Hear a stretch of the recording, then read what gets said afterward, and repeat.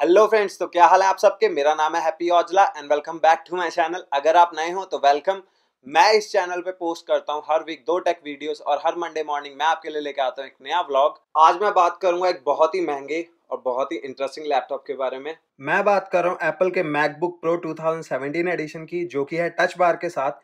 जो सबसे पहला डिजाइन चेंज है, तो एप्पल का जो लोगो है वो ग्लो नहीं करता है, तो एक नॉर्मल लोगो है। और अगर मैं इसके डिजाइन की बात करूं तो आपको यहाँ पे मिलेगा यूनिबॉडी मेटल डिजाइन। कोई भी यहाँ पे जॉइंट नहीं मिलेगा, कुछ नहीं मिलेगा, पूरा का पूरा यूनिबॉडी डिजाइन है मेटल के साथ, जो देखने में बहुत ही अच्छा लगता है और सारे के सारे जितने भी लैपटॉप्स आते हैं मार्केट में उससे इसको अलग करता है। और बहुत ही प्रीमियम फील है यार इस वाले लैपटॉप की। अभी तक का सबसे हल्का और सबसे पतला मैकबुक है ये वाला।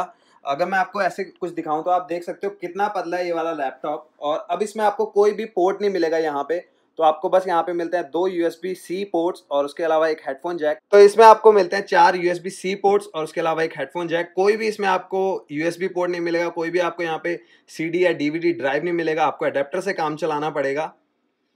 तो ये तो था यार सारा का सारा डिजाइन चेंज जो है बाहर से, पर इसके जो भी फीचर्स हैं मेन आपको दिखेगा अंदर से। अब इसको करते हैं ओपन। आपको यहाँ पे मिलेगा नया डिस्प्ले, नया कीबोर्ड। ये वाला जो कीबोर्ड है इसको कहते हैं butterfly, second generation butterfly keyboard है ये वाला।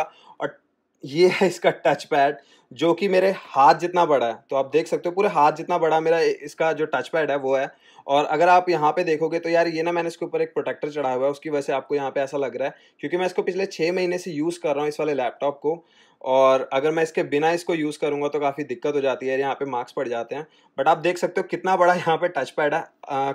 मेरे स्मार्टफोन और मेरे हाथ से भी बड़ा यहाँ पे आपको मिलेगा टच पैड, जो कि बहुत अच्छा है। बटरफ्लाई कीबोर्ड बहुत आवाज़ करते हैं ये वाले, और इस पे यूज टू होने में थोड़ा सा आपको टाइम लगेगा। और ये है यहाँ पे जो है इसका मेन फीचर, जिसको कहते हैं हम टच बार। इसको आप एक्सटेंड कर सकते हो। तो ये है यहाँ पे टच बार। मैं ब्राइटनेस बढ़ा दूँ यहाँ डिस्प्ले की। अगर मैं इस लैपटॉप के स्पेसिफिकेशंस की बात करूं तो इसमें मिलती है हमें 16 GB की रैम, 4 GB का ग्राफिक्स कार्ड, 1 TB की सॉलिड स्टेट ड्राइव हमें इसमें मिलती है। और उसके अलावा हमें इसमें मिलता है 3.1 GHz का quad core 7th generation core i7 processor. बहुत ही अच्छा प्रोसेसर। आपको कोई भी आप इसमें काम करो, चाहे आप सर्फिंग कर रहे हो, चाहे आप एडिटिंग कर रहे हो, चाहे कुछ भी कर रहे हो, आपको बिल्कुल भी लैग नहीं मिलेगा इस वाले लैपटॉप में। स्पेसिफिक जो ये वाले जो लैपटॉप आते हैं मैकबुक प्रो, ये बने ही प्रो यूजर्स के लिए होते हैं। अब बढ़ता हूँ मैं इसके डिस्प्ले की तरफ। बहुत ही यार मैं क्या कहूँ, बहुत ही खूबसूरत डिस्प्ले है। इस बार जो ये वाला आपको डिस्प्ले मिलेगा ये है रेटिना डिस्प्ले, जो कि अब सपोर्ट करता है वाइडर P3 गैमेट को। और 500 निट्स का इसका ब्राइटनेस का रेशियो है। तो जो रेजोल्यूशन है इसके स्क्रीन का वो बहुत ही अच्छा है यार। आप अगर बाहर भी काम कर रहे हो कहीं खुले में, तो आपको ब्राइटनेस सेट करने की बिल्कुल भी जरूरत नहीं पड़ेगी इस वाले लैपटॉप में। अब अगर मैं आऊँ यहाँ पे कीबोर्ड पे, यहाँ पे हमें मिलता है 2nd जनरेशन बटरफ्लाई कीबोर्ड। जो नॉर्मल हमारे कीज होते हैं वो बहुत ज्यादा बाहर को निकले हुए होते हैं। आप ये वाले कीज देख सकते हो बिल्कुल ही ये इसके साथ नीचे ही लगे हुए हैं। अगर मैं आपको यहाँ पे दिखाऊं तो आप देख सकते हो जब हम इनको दबाते हैं तो यहाँ पे थोड़ा साउंड होता है, जिसका यूज टू होने में थोड़ा सा टाइम लगता है। बट अब मुझे यार 6 महीने हो गए इस वाले लैपटॉप को यूज करते हुए, और अब ये वाला कीबोर्ड मुझे बहुत ज्यादा पसंद। जो नॉर्मल वैसे एक मेरे पास डेल का लैपटॉप है जो कि टच स्क्रीन वाला है, i7 वो भी है और i7 ये भी है। ज़मीन आसमान का अंतर है यार दोनों में। और मैं इस वाले कीबोर्ड चाहे डिस्प्ले कह लो यार, ये वाला तो मुझे लैपटॉप बहुत ही ज़्यादा पसंद है। अब लोग कहेंगे 3 लाख का लैपटॉप है यार, पसंद क्यों नहीं होगा। 3 लाख की बात नहीं यार, प्रो यूजर्स के लिए बना है तो ऑब्वियसली महंगा होगा। आज ही इनका जो iMac लॉन्च हुआ है, आप उसको ऑर्डर स्टार्ट कर सकते हो। अगर आप उसको फुल ऑन मतलब पूरा स्पेक उसके टॉप एंड लेते हो तो $14,000 का पड़ेगा, तो अप्रॉक्सीमेट 10 लाख का। तो आप यार इन चीज़ों पे पैसे की बात नहीं कर सकते, क्योंकि ये जो चीज़ें प्रो यूजर्स के लिए बनी हैं। जो प्रो यूजर्स हैं उनको इतना ज़्यादा पैसा माइंड में नहीं होता, क्योंकि उनको चाहिए होती है परफॉर्मेंस, और परफॉर्मेंस के लिहाज से ये वाला लैपटॉप बहुत ही ज़्यादा अच्छा है। अगर मैं बात करूँ यहाँ पे टच पैड की, तो टच पैड बहुत ही बड़ा है। मैं आपको पहले ही बता चुका हूँ मेरे हाथ जितना बड़ा है। और इसमें बहुत ही अच्छे से अगर आप इस पर ऐसे हाथ टिका के भी काम करते हो तो भी कोई दिक्कत नहीं होगी, और एक ही बार में आप पॉइंटर को एक स्क्रीन के साइड से दूसरे साइड तक ले जा सकते हो। और यहाँ पे आपको मिलेगा प्रेशर सेंसिटिव है यार ये वाला जो टच पैड है। एक क्लिक करोगे तो क्लिक हो जाएगा, डबल क्लिक कहीं भी आप यहाँ पे डबल क्लिक करोगे तो डबल क्लिक है, यहाँ पे करोगे तो क्लिक। यहाँ पे माउस वाला पंगा नहीं है कि यहाँ पे क्लिक करो यहाँ पे राइट क्लिक है, ऐसा कुछ नहीं। कहीं पे भी डबल क्लिक तो डबल हो गया, 3 करोगे तो भी। पिंच वगैरह सब कुछ यहीं से होगा आपके इस वाले ट्रैक पैड से। दोनों साइड पे आपको मिल जाएंगे स्पीकर्स, जो कि बहुत ही लाउड है। इतने लाउड स्पीकर्स यार मैंने कभी भी किसी लैपटॉप में नहीं सुने। बहुत ही क्लियर साउंड है, स्टीरियो स्पीकर है ये दोनों के दोनों। अगर मैं दिखाऊं तो यहाँ तक आपको मिल जाएगा, ये है यहाँ पे एक स्पीकर, और उसके अलावा एक इस साइड पे मिल जाएगा। बहुत ही लाउड और बहुत ही क्लियर स्पीकर्स हैं दोनों के दोनों। अब बात करते हैं मेन फीचर की, जो है इसका टच बार। तो क्या है टच बार? 1085 बाय 30 रेजोल्यूशन वाला ओलेड स्क्रीन, जहां पे आपको मिलेंगे बहुत सारे बटन। डिपेंड करता है आप कौन सी एप्लीकेशन यूज कर रहे हो। तो अभी आपको मैं दिखाऊंगा, यहाँ पे आपको दिख जाएगी सिरी, ये है वॉल्यूम कंट्रोल, आप इसको एक्सटेंड भी कर सकते हो। उसके अलावा अगर आप वेब में हो, अभी एक बार मैं वेब आपको खोल के दिखाता हूँ। तो मान लीजिए मैंने वेब खोल लिया, तो बस मुझे यहाँ पे क्लिक करना है और मेरी एप्लीकेशन यहाँ पे आप देख सकते हो एप्पल की साइट खुल गई है। तो इस हिसाब से जिस भी आप एप्लीकेशन में होगे उसके हिसाब से यहाँ पे बटन्स आ जाएंगे, फंक्शन कीज जिनको हम बोलते हैं। और फंक्शन कीज की अगर मैं बात कर रहा हूँ, मैट फिनिश है यहाँ पे, तो फिंगरप्रिंट्स आपके बिल्कुल भी आपको दिखेंगे नहीं। और हाँ, फिंगरप्रिंट से एक चीज याद आई, यहाँ पे आपको दिखेगा राइट साइड पे, ये है यार यहाँ पे ऑन ऑफ वाला बटन। राइट साइड में आपको मिल जाएगा फिंगरप्रिंट सेंसर, जिसके अंदर है टच आईडी, इसके अंदर ही लगी हुई है, बस आपको यहाँ से दबाना है, यही इसका पावर बटन है। आपको बस इसको दबाना है, यहीं से आप पेमेंट कर सकते हो, यहाँ से आप अपने लैपटॉप को ऑन कर सकते हो और यहीं पे आपको मिलेगा टच आईडी। तो अगर आप कोई पेमेंट कर रहे हो बस इस पे क्लिक कीजिए और आपकी पेमेंट हो जाएगी। तो ये है यार इसमें नया फीचर जिसको कहते हैं टच बार, जहाँ पे आपको बहुत सारे बटन्स मिलते हैं। डिपेंड करता है आप कौन सी वाली एप्लीकेशन में हो। बहुत ही यूजफुल है यार टच बार। एक बार मैं आपको दिखाता हूँ सफारी में। अभी मैं सफारी यूज कर रहा हूँ, तो आप यहाँ पे देख रहे हो आपको टैब्स दिख जाएंगे, बस मुझे यहाँ पे क्लिक करना है और मैं इंस्टेंटली, मुझे कहीं भी क्लिक करने की जरूरत नहीं है, ना आपको कीबोर्ड शॉर्टकट यूज करना है ना कुछ, बस आपको यहाँ पे क्लिक करना है और आप देख सकते हो मैं किस तरीके से यहाँ पे स्विच कर रहा हूँ। उसके अलावा अगर मैं बात करूँ यार, इसको एक बार मैं सफारी को कर देता हूँ बंद, और अगर आप फोटोज में भी इसको यूज कर रहे हो तो आप यहाँ पे देख सकते हो आप कितना इजीली फोटोज को यहाँ पे स्क्रॉल कर सकते हो। तो ये बहुत ही बेनिफिशियल है। आप डिपेंड करता है आप कौन सी एप्लीकेशन में, उसके हिसाब से यहाँ पे जो फंक्शंस हैं वो चेंज होते रहते हैं इस टच बार में।